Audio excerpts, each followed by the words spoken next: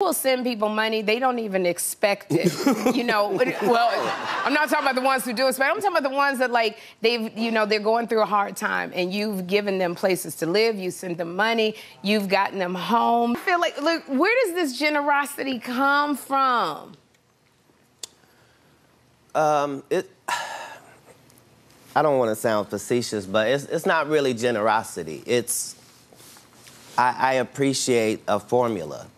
And I understand formulas, and I understand that if something works, you keep working it.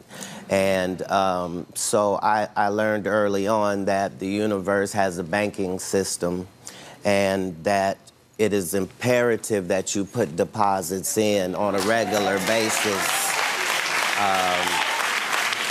so that your withdrawal is never denied. And so